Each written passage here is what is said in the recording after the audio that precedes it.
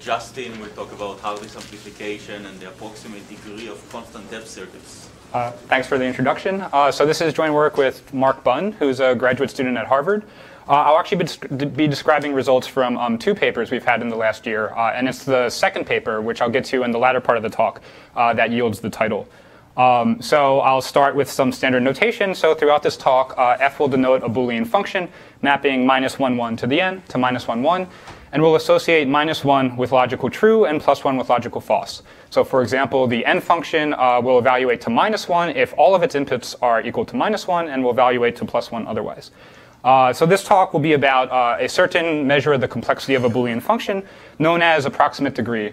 This quantity is defined as follows.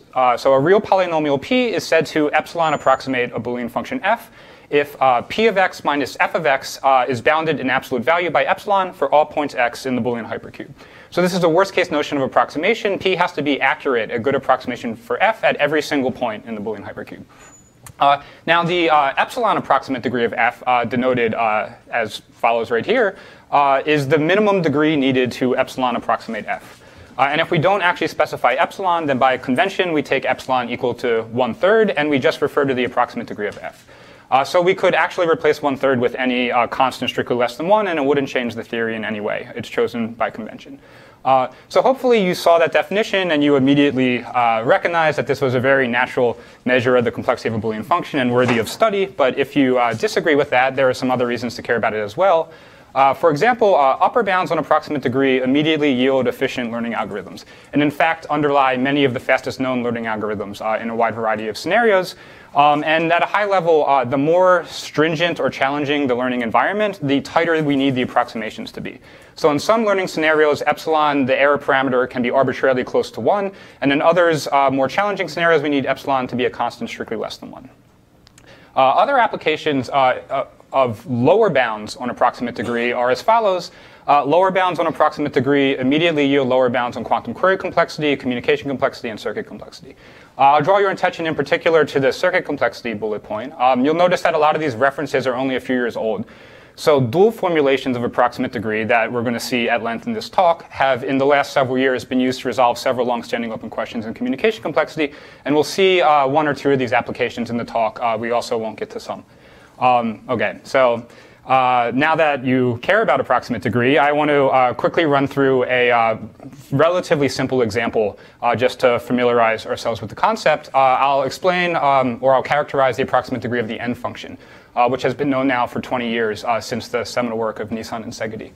So the approximate degree of the n function is root n, and the upper bound makes use of the Chebyshev polynomials. So this is a extremal, and it's an extremely useful extremal family of polynomials, and let me motivate why they come up in this setting as follows.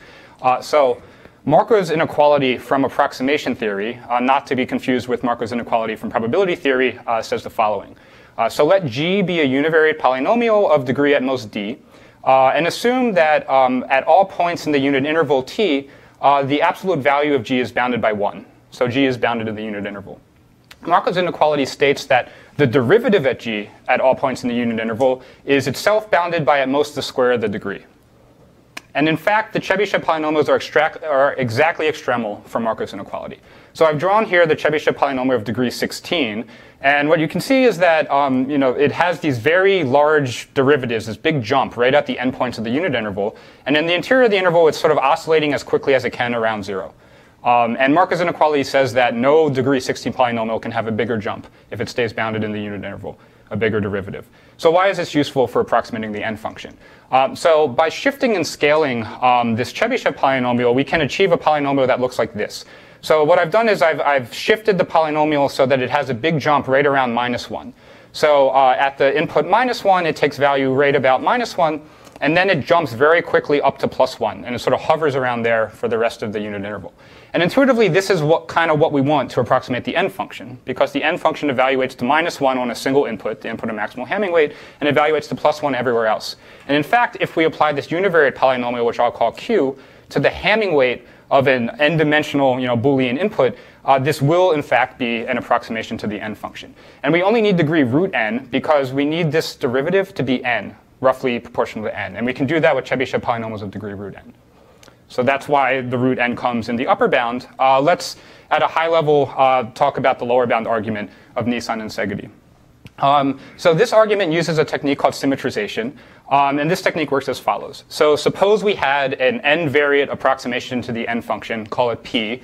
What symmetrization does is it turns this n-variate polynomial into a univariate polynomial, I'll call it p sim, and argues that the univariate polynomial has to look like this. So this is exactly the picture we had on the previous slide. So I'll hide the details of how we exactly go from p to p sim, but we argue that it has to look like this. And moreover, we argue that this map is degree non-increasing. That is, the degree of p sim is at most the degree of p.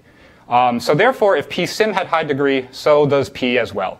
And Markov's inequality says that because p sim has a large jump right here and stays bounded in the whole unit interval, that p sim must have large degree. It must have degree at least root n. And therefore, p does as well, and that's the lower bound. Okay, so that's symmetrization was the primary technique we had for proving approximate degree lower bounds for many years. And this talk will focus on techniques for going beyond symmetrization. So intuitively, symmetrization, while very powerful, has its limitations. It appears to be a lossy technique. So in turning an n-variate polynomial p into a univariate polynomial p sim, we have to throw away a lot of information about p. Right? We're taking this very high-dimensional object, this n-variate polynomial, and turning it into a univariate one. We have to be throwing away some information. So in the case of symmetric functions, we still have enough information around to prove tight lower bounds. But for non-symmetric functions, we really seem to run into a barrier here. And there was a long-standing, well, relatively long-standing challenge problem to resolve the approximate degree of a function known as the two-level OR-ends tree. So this was a challenge problem because it was the simplest function that symmetrization seemed to break down for. So in the OR-end tree, the function is simply a read once DNF. So that is, it's a depth 2 Boolean circuit. And for simplicity, I'll assume it's balanced. So every single gate in the circuit has fan-in root n. And for notational convenience, I'll call the input to the ith end gate x sub I. So each x sub I has root n variables within x sub I, and there are root n of the x sub i's. Any questions about this function? OK. So here's a brief history of progress on resolving the approximate degree of this function. So in 2003, Hoyer, Moskwa, and de Wolf proved an upper bound of root n. Now, progress on lower bounds was incremental, spanning many years. So Nissan and Segedi's fundamental result about the n function immediately yields the lower bound of n to the 1/4. The reason being that if you look at just a single n gate within this function, that itself has approximate degree at least n to the 1/4. Now, progress proceeded sort of in fits and jumps. In 2008, Aronson reposed the question during a Fox tutorial, again because the problem seemed to capture the limitations of symmetrization. And earlier this year, Mark and I proved a matching lower bound of n to the 1/2, and Shurstov around the same time independently achieved the same result. So I'll start by telling you how we achieved this result. So the high-level technique that we use is to use a linear programming formulation of approximate degree. And we certainly did not introduce this technique. It has been used in several prior works, dating back several years. So this technique works as follows. So we can ask, fix a Boolean function f. What is the best error achievable by any degree d approximation to f? So the answer to this question is actually the value of a linear program. So the variables in this LP are the error parameter epsilon and the coefficients of our degree d polynomial p. And the program simply says minimize the error parameter epsilon subject to the constraints that p actually be an epsilon approximation for f. So this is not a linear program in standard form, but standard manipulations can turn it into one. And you can take the dual of this LP, and don't stare too hard at this quite yet, but I've written the dual up here. And the point is that if you exhibit a good solution to the dual LP, that gives a lower bound on the value of the primal, which says that any degree d approximation to f has to have high error. So giving good dual solutions to the dual LP is equivalent to proving approximate degree lower bounds. So that's the approach that we take. And let's look at this dual in more detail.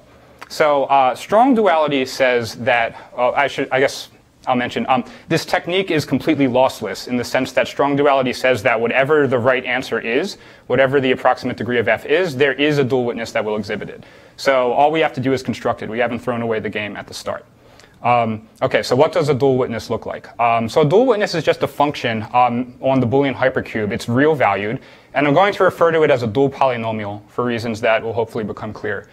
So the first property that a dual witness has to satisfy is its correlation with f must be at least epsilon. So actually the correlation of the dual polynomial with f is the objective value of the dual. So you need that to be larger than epsilon to prove an epsilon approximate degree lower bound.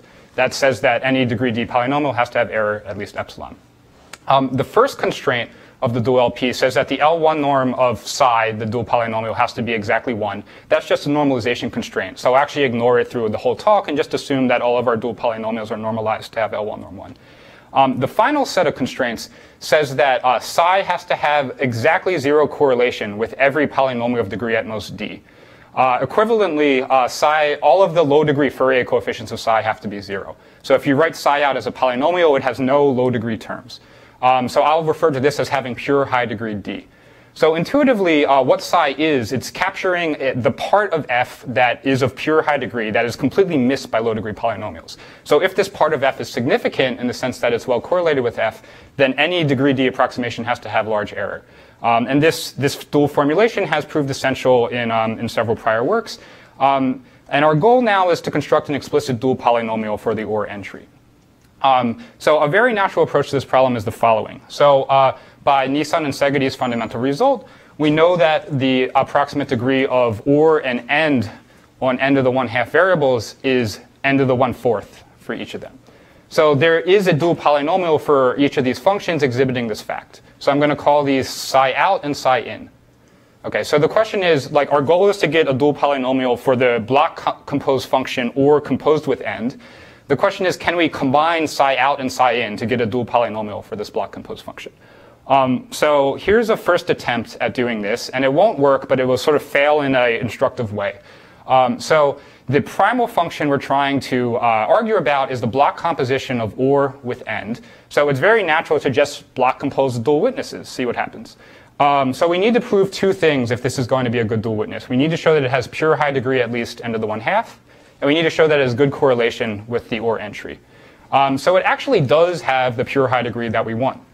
And this is really a trivial fact. I'll see if I can sketch it right now. All it's saying is that if you take a polynomial with no low degree terms, and you block compose it with another polynomial with no low degree terms, and you just expand everything out and collect everything, then the degree of the resulting terms will blow up multiplicatively. So a little more concretely, if one of the terms for psi out, let's say the only term was the product of two variables, and similarly for psi in, when you just block compose them, then each variable in psi out turns into two variables from the inner polynomial, and same with the other variable appearing in psi out, and what you get is the product of four variables. Okay, so anyway, this is a straw man anyway, so if that didn't quite make sense, that's okay. The important point here is it's actually the correlation analysis that doesn't work. And intuitively, the correlation analysis fails for the following reason.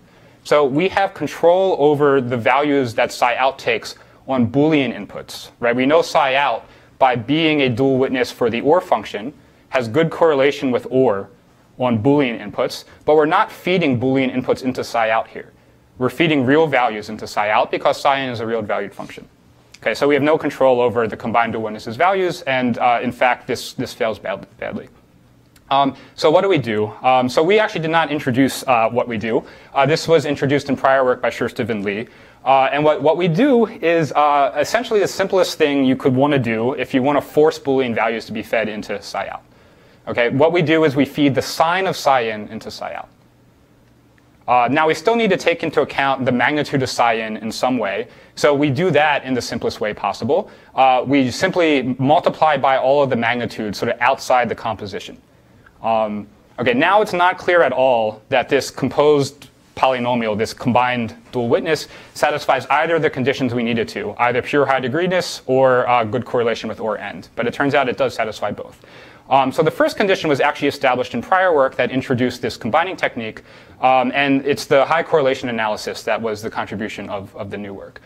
So even though Scherstov analyzed the pure high degree-ness of the composed dual witness, I want to give some intuition for why this fact holds. So I'll do that very quickly. So for intuition, consider a psi out that takes 3 inputs and ignores the third input, just outputs the product of the first 2. So this has pure high degree 2. All right, so then if you just look at what this equation for the combined dual witness, what you get is, right, so you replace y1 with sine of x1, sine of psi in of x1, and similarly for y2. So you get a sine term for each of the variables actually appearing in psi out. And then you get the magnitudes outside the composition. Okay, and now for each of the variables that do have a sine term, each of the blocks that do have a sine term, we can combine it with their magnitudes to just get psi in back out. So what we have here is we have a product of several, whatever the pure high degreeness of psi out is, we get that many copies of psi in. And then we get a whole bunch of magnitudes that we don't have any information about and we just essentially ignore. Okay, these don't hurt us, our pure high degreeness, because they're over disjoint variables than the other blocks, but they don't help us either. The point is that if you multiply a whole bunch of polynomials, each with no low degree terms, then once again, if you collect terms, the pure high degreeness behaves multiplicatively. So maybe this isn't coming across completely, but is the high-level picture roughly clear? Are there any questions about this?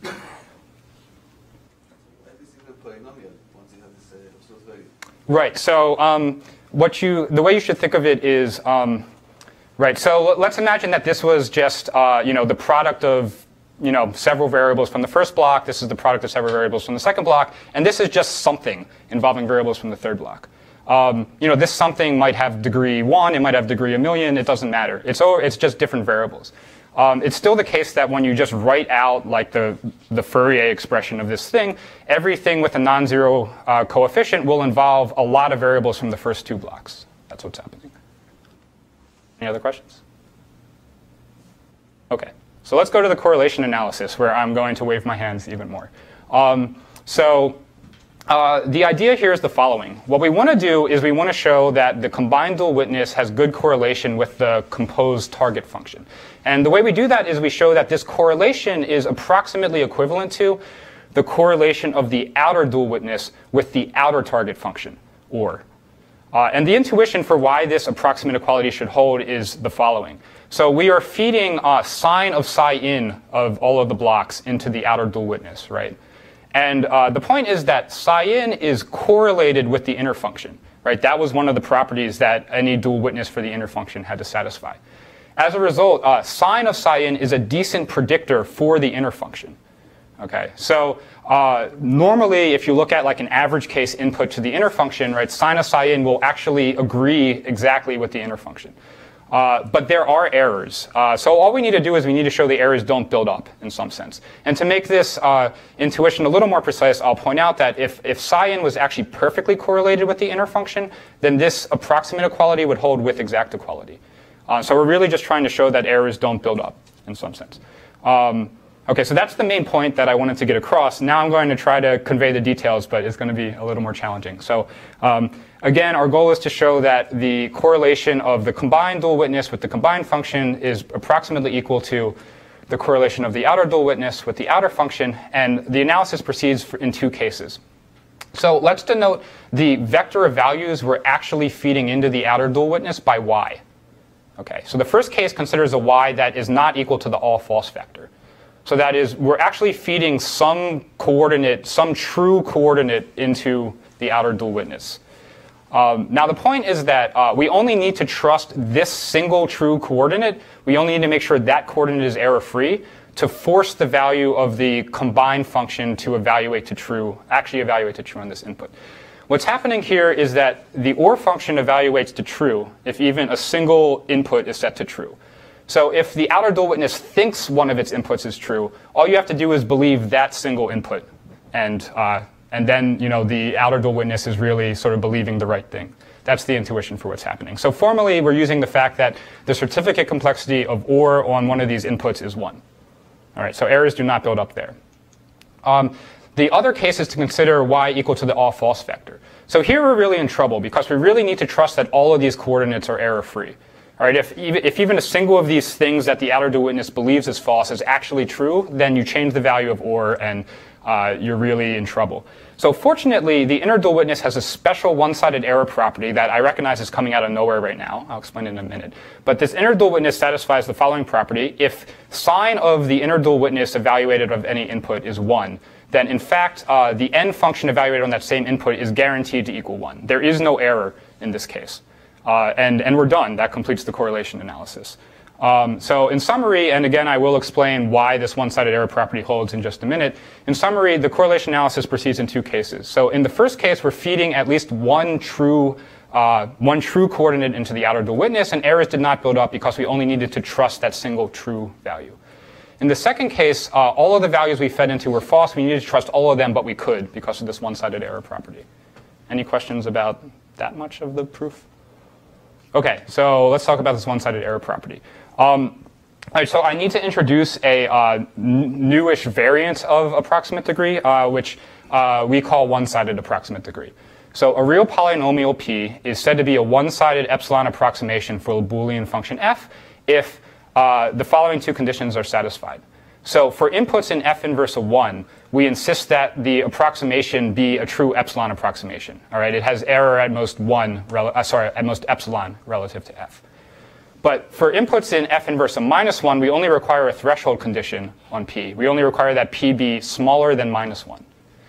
Okay, so this is actually the one-sided approximate degree of any Boolean function is always at most the approximate degree, but it could be much smaller.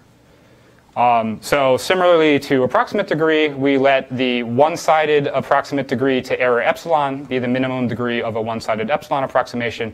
And if we don't specify epsilon, just assume it's 1/3. So where did this come from? So if you write the natural linear program capturing one-sided approximate degree, and you take its dual, what you get out is exactly the approximate degree dual with an extra set of constraints.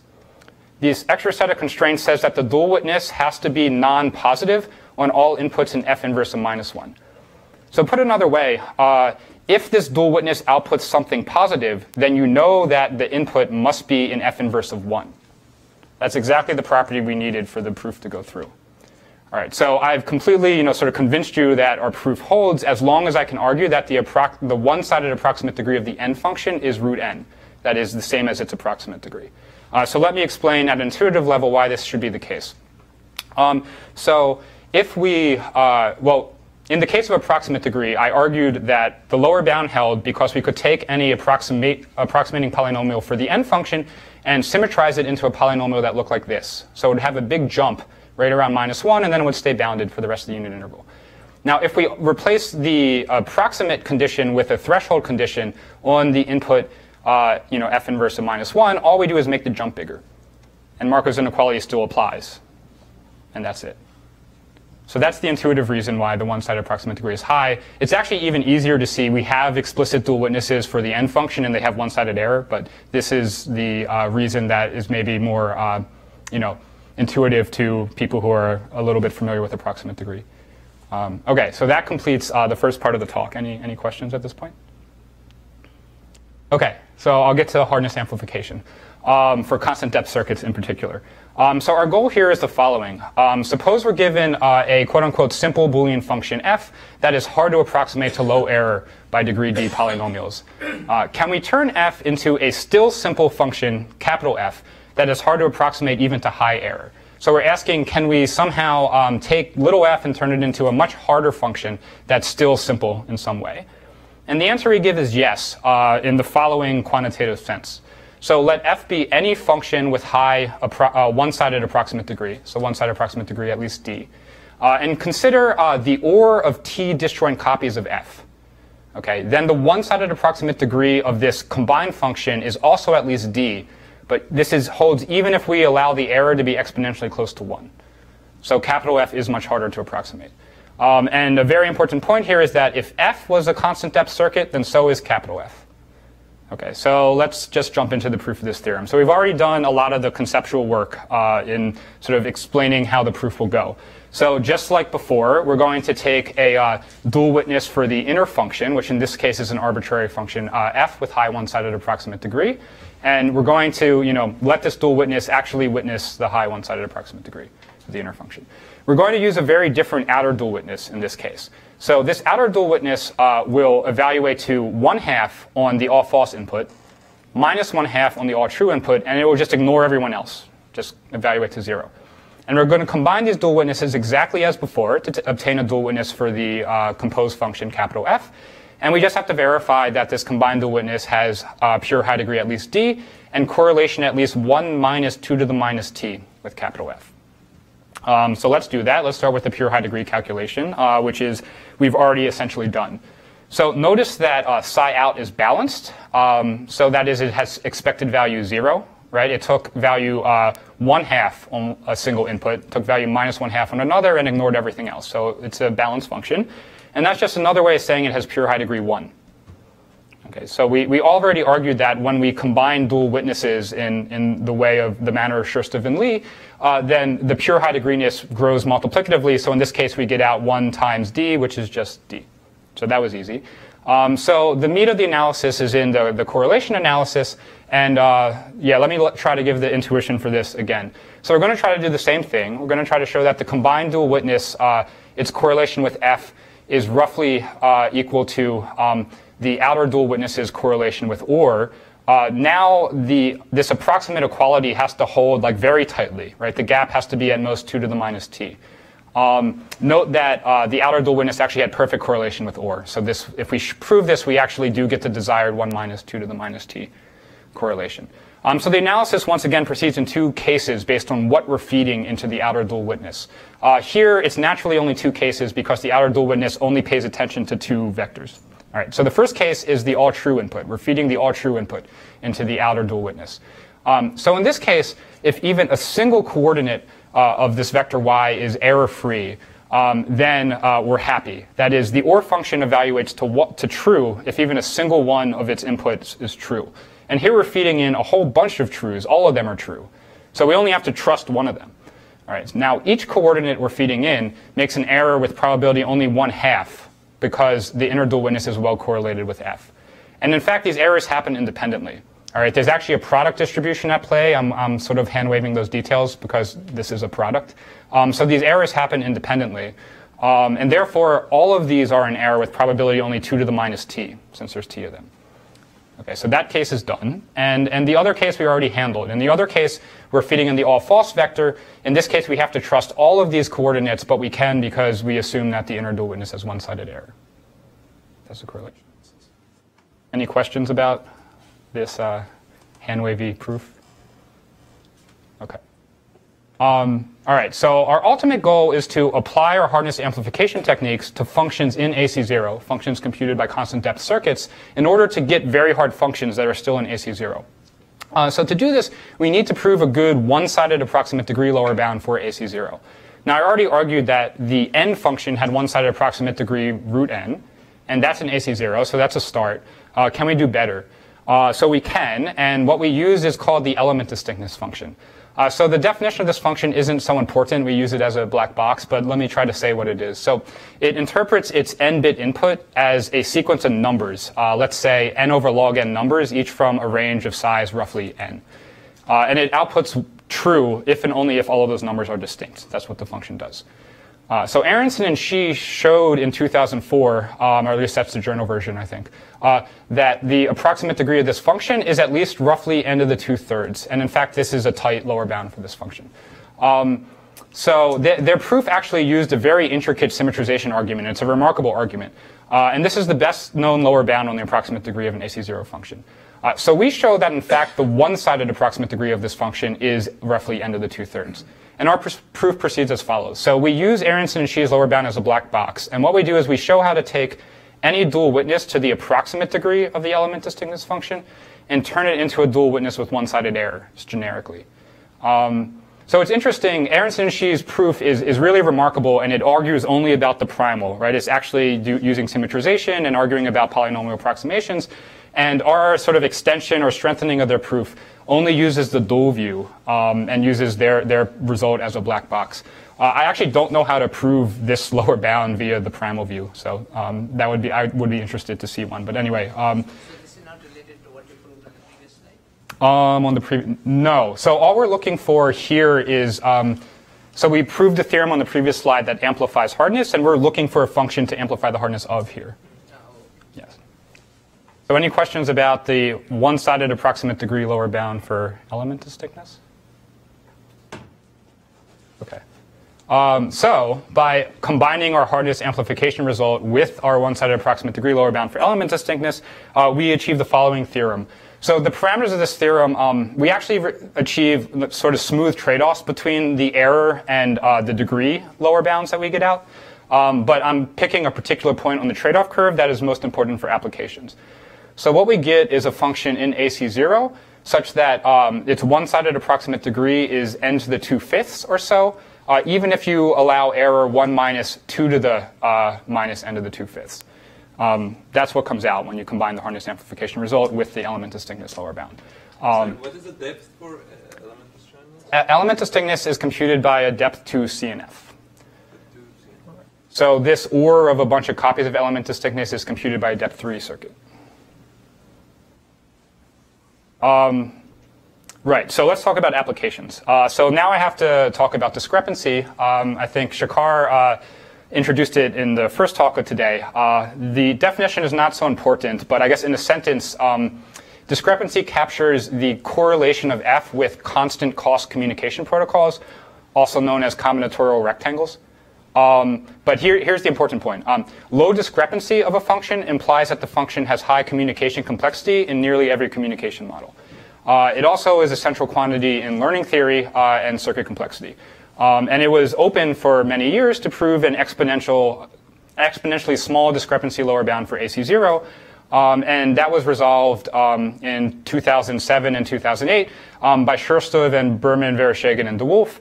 And we use Scherstov's techniques. So in Scherstov's 2008 paper on the pattern matrix method, he showed how to take any function with high approximate degree and turn it into a related function with low discrepancy. And the transformation preserves membership in AC0. Right? It winds up adding one extra layer to the circuit.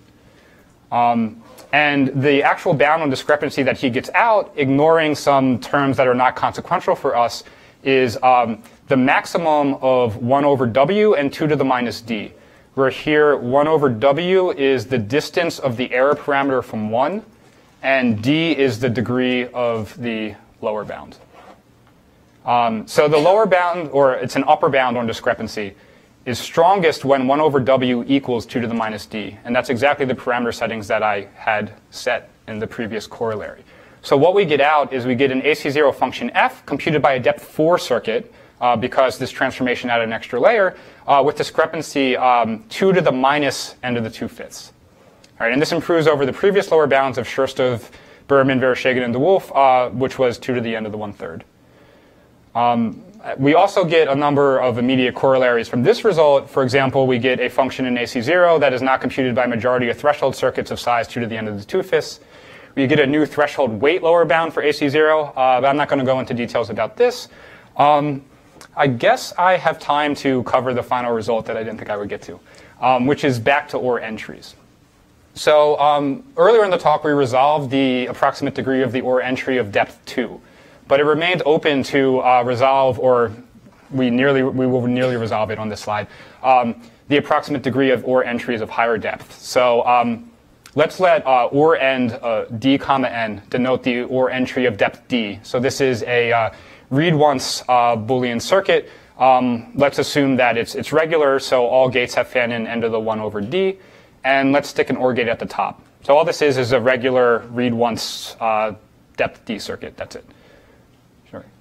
I thought it was resolved. I'm sorry I already had a fiasco, but I thought that, that every, even like if it's not bounded depths, like just alternating n over 3, you still, maybe it's like not, it's not n to the half, but maybe n to the half minus 3 to the order of 1. So I certainly know that the quantum query complexity had already been resolved. Yeah, but that's the same thing. No, so not necessarily. Yeah, right. So approximate degree lower bounds quantum query complexity, but they're not necessarily equivalent. Okay. So to the best of my knowledge, the best previous lower bound for depth 3 or greater was n to the 1/4 plus 1 over 2d. And you actually only get the 1 over 2d if you use our depth 2 lower bound. Okay. So anyways, for depth 3 or greater, we prove the following lower bound. So we almost resolve it. So we get a lower bound of n to the 1/2 modulo some logarithmic terms. And this matches an upper bound of n to the 1/2 that follows from a recent result of Scherstov about making polynomials robust to noise. So you can essentially compose their approximations. Okay, so let me sketch at a very high level how we prove the lower bound. And I'm going to look at the case only d equals 3. So a first attempt that's very natural is to view the OR entry of depth 3 as just OR composed with the end OR tree of depth 2. Right? So we can let psi out denote a dual polynomial witnessing the high approximate degree of the OR function, and we can let psi in denote a dual polynomial for the end OR tree of depth 2 that we essentially constructed at the start of the talk. That was for the OR entry of depth 2, but it's a trivial modification. And then we can try to combine the dual witnesses exactly as before in the manner of Scherstov and Lee. And we just have to argue that this thing would have pure high degree n to the 1/2 and good correlation with the target function. Now, the pure high degree calculation goes through just as before, but the correlation calculation is, again, the sticking point. And the problem is that the dual witness we had for depth 2 did not have one-sided error. All right, so the dual witness for depth 2 sort of took an inner function with one-sided error, used that to argue high correlation of the composed dual witness, but did not preserve one-sided error. So this does not work. Instead, what we do is we use a different dual polynomial for the inner function. To get this polynomial, we use hardness amplification to achieve the following. So while our inner dual witness will have error on both sides, the error from the wrong side will be very small. And that's actually all we need for the correlation analysis to go through, hand waving all the way. So the hardness amplification step loses us a factor of root log n in the degree. We needed to kind of use some of the fan-in from the top gates in the circuit to do hardness amplification rather than degree amplification, but it's only a logarithmic factor. So that's what's going on there. Okay, so in my last 3 minutes, I guess any questions about that final result?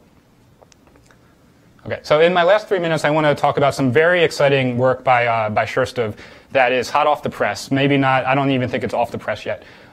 He did give us permission to mention these results during this talk. So these results are in threshold degree. So this is defined as follows. So let f be a Boolean function. A polynomial p sign represents f if the sign of p at all inputs x, Boolean inputs, equals f of x. So the threshold degree of f is the minimum degree of a polynomial p that sign represents f. So this is equivalent to the approximate degree as the error parameter epsilon approaches 1. Okay. So in 1968, in seminal work, Minsky and Papert proved an n to the 1/3 lower bound on the threshold degree of a specific DNF. And that's been a very influential and important result in learning theory and elsewhere. And it's been open ever since to prove a lower bound of n to the 1/3 plus delta for any delta strictly greater than 0 for any function in AC0. Okay, the only progress we've seen in 45 years is a polylogarithmic improvement by O'Donnell and Cervedio from 2003. So we conjectured in our hardness amplification paper that this function, OR composed with element distinctness that we use for our discrepancy bound, in fact had threshold degree n to the 2/5, which would have been, in fact, is the first polynomial improvement over Minsky and Papert. So Sasha has proved our conjecture, and he has actually proved something much stronger. He exhibits a depth k circuit of polynomial size with threshold degree n to the k-1 over 2k-1. So as k grows for any constant k, this is always some constant strictly less than 1/2, but it's getting closer and closer to 1/2 as k grows. So in fact, the proof of our conjecture, Scherstov's proof, is roughly, it's a refinement of our techniques, and it's only about a page. However, this stronger result is much more technically involved with several important new ideas. So we're very excited to learn about this, and I wanted to close by mentioning that. So that's all I have. Thank you very much.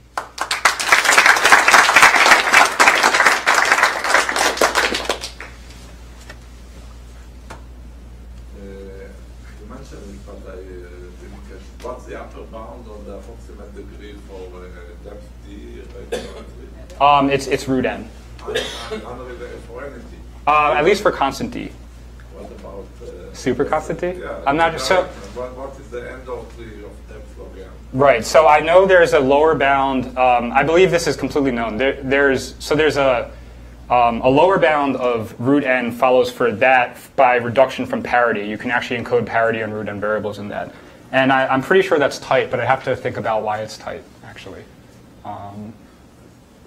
So your technique, which the way you explain the end of tree, just root n, that's true.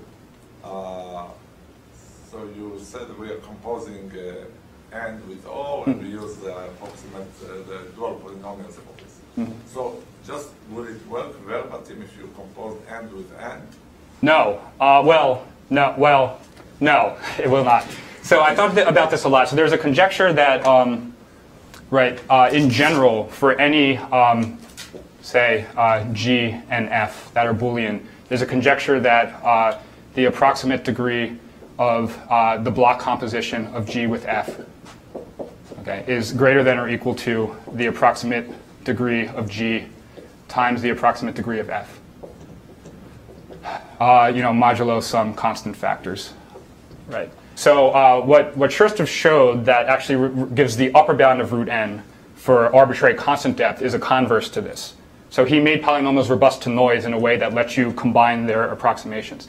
Now this question is still open, and you could think of our result for and/or trees as just showing like another case, special case where this conjecture is true. And my intuition is the following. So a function like end is one of the few cases that I have where like our techniques don't like clearly break down, and yet the conjecture is true anyway. So if you had a way to somehow unify the fact that end has approximate degree root n and the fact that the and/or tree works, then you might resolve this conjecture. But for the and/or tree, like you know that the upper bound is square root of n because the quantum plane capacity is square root of so does that hold for arbitrary depth, not even constant? So that holds for arbitrary. Okay, so there's one answer to your question. No, it's not an answer to this.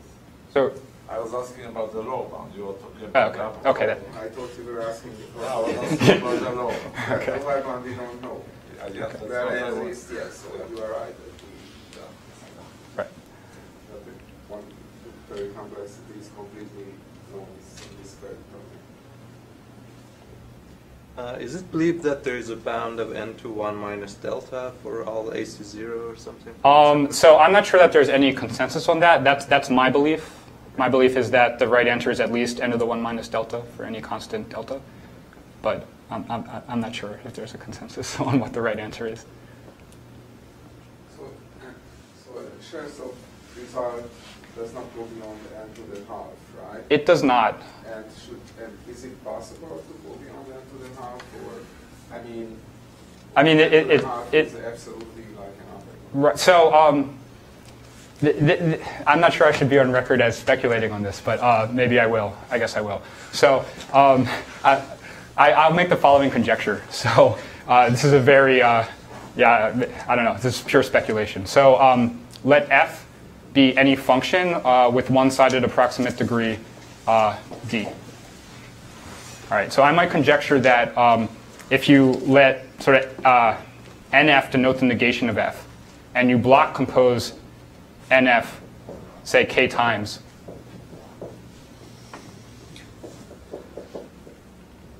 I might conjecture that this, as k increases, the threshold degree of this function is approaching the one-sided approximate degree of f. Wait, what do you mean? What is the composition? Right. So What's the out of? so block composition once would just be nf composed with itself nf times, and I mean this to be regular. So like root n here, and each of these have fan n root n. So and now I'm saying do it k times, block composed with k times. And this is my ridiculous speculation. So what was the conjecture? Right, okay. So the conjecture is the following. So suppose little f has one-sided approximate degree d. Okay.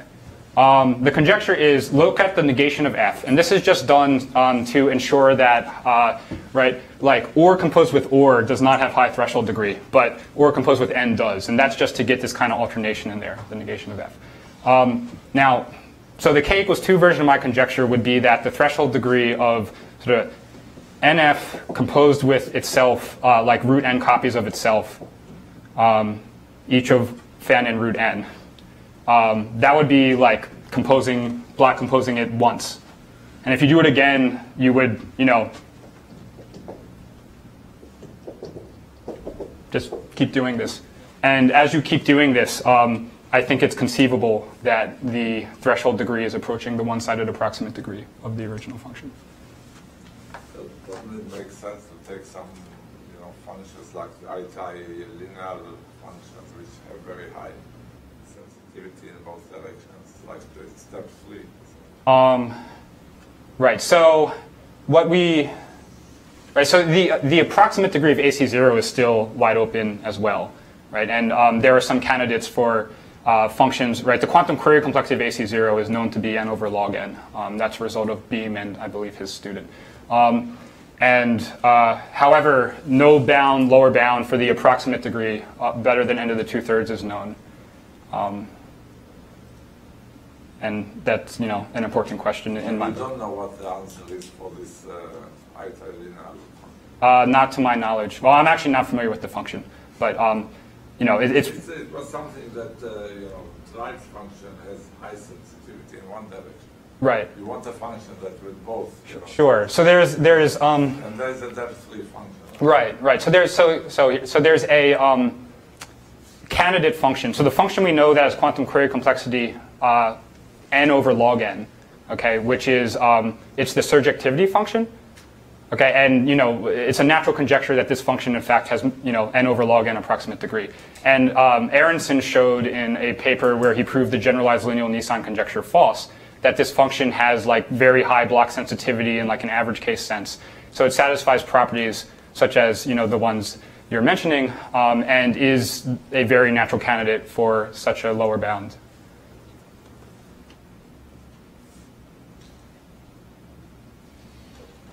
2013b, this indicates that 2013 A? did it twice? Or No, so 2013A was when Scherstoff independently resolved the approximate degree of the two-level and/or tree.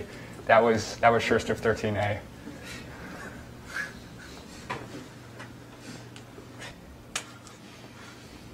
Okay, that's a good way to end today.